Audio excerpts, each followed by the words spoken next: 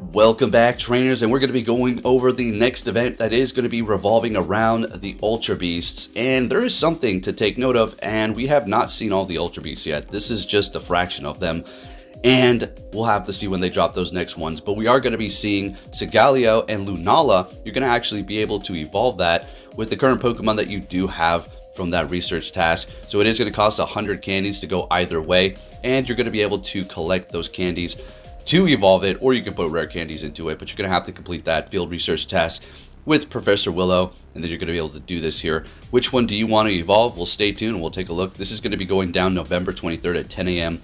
So make sure you're on that. Taking a look at what you can expect to see in the wild for this event. Let's see here. If I see anything that I want, Staryu, I mean, I still haven't found that shiny, which is crazy. And as far as getting candies for anything else, I'm personally going to be not really hunting anything. Okay, I'm just going to have my Go Plus on. It's been one of those seasons, folks. I'm a little underwhelmed here, but I'm not going to complain. You're going to see Mega Houndoom in raids from November 23rd until December 1st, and then Nihilego from November 23rd until December 1st. That is something I want.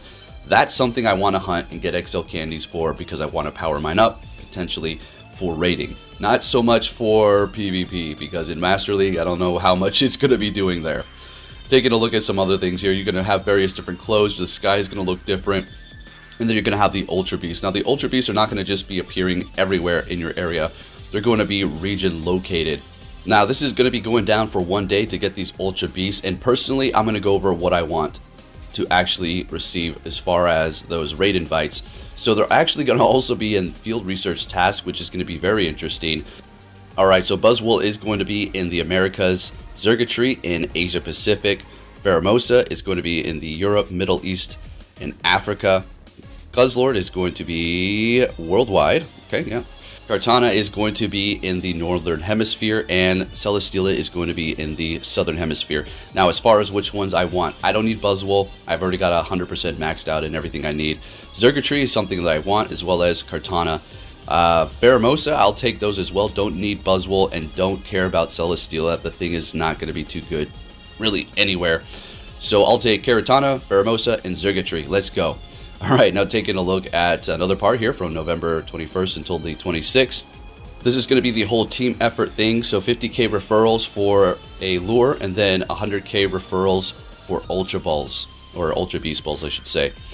You're also going to be getting more XP for raiding, as well as more candy XL from raiding in person, so you're not going to be able to get that remotely. And then we're going to be seeing 5 free raid passes from 11 a.m. until 7 p.m. and then various different Pokemon in the wild around the gyms that you do defeat the Ultra Beasts, and they will have an increased chance of being shiny. So cool. These are also going to be the clothes that we're going to be seeing when this does all go down. Now, taking a look at my deal that I have going on here, I was extremely, I was going to say lucky, but I don't like saying that. I had good odds. There's no such thing as luck. It's just going to happen or not. So we have a 15, 15, 11 here, which I will be powering this thing up.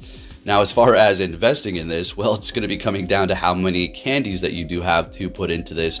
And when it comes down to XL candies, if you got those on reserve and you want to go ahead and put those into it, I don't urge you to do that. That's going to be for like maybe mythicals that are going to be even rarer and not being appearing in raids. And I do believe we're going to be seeing these in raids. We don't have a date yet. We're just going to be able to get the evolutions now, you know, nice and exciting, rare thing like the Galarian birds.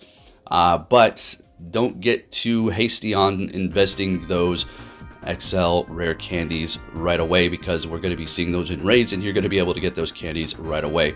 And of course, this is going to appear. You're going to be able to complete that, get more candies, and then you should be able to evolve it unless you did power it up at this point, in which you're going to have to invest your rare candies here. As you can see, I'm almost sitting at 1,000. I've been using those like crazy, so I don't have, I was going to say don't have too much, but I have plenty, right?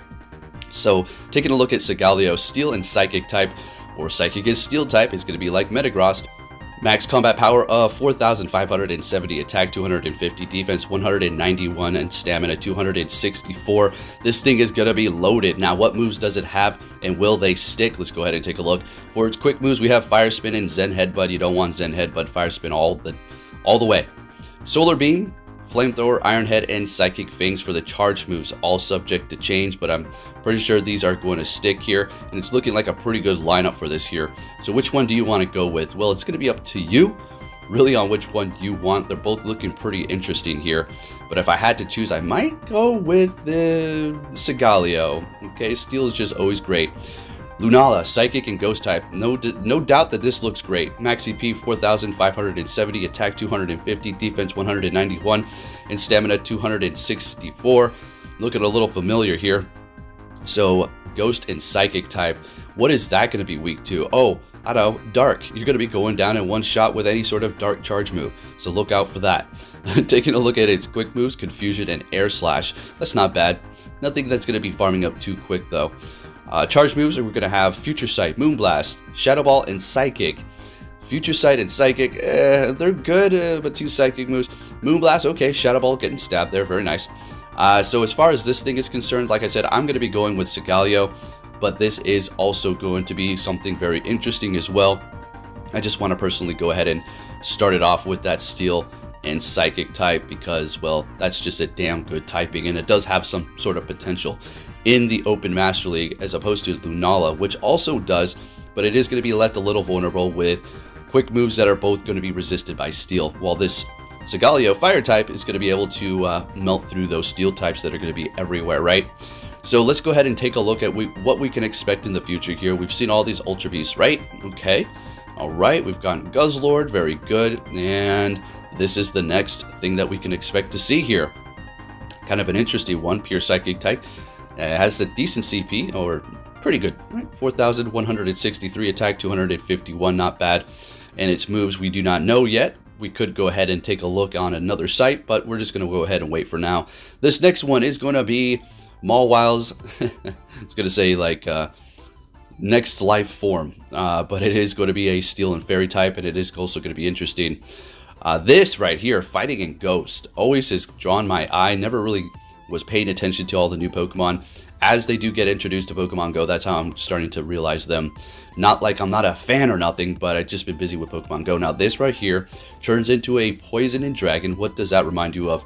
Kind of like a Dragalge, except for on steroids, right? Really cool design, so this one's going to be interesting as well. Now this one here, Rock and Steel type, reminds me of, should be in like Elden Ring or Skyrim or something like that, right? So these Ultra Beast designs are actually pretty wild. And then this one here, we're going to go ahead and leave it at here. Another Chandelure type, Fire and Ghost, and it also looks like a clown. Very interesting. If you did enjoy this video, give it a thumbs up, subscribe if you do, turn notifications on, and I'll be catching you all next time. Take care.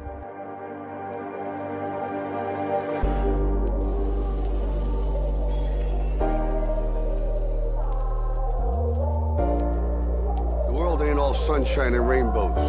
It's a very mean and nasty place, and I don't care how tough you are, it will beat you to your knees and keep you there permanently if you let it. You, me, or nobody is gonna hit as hard as life. But it ain't about how hard you hit. It's about how hard you can get hit and keep moving forward. How much you can take and keep moving forward. That's how winning is done.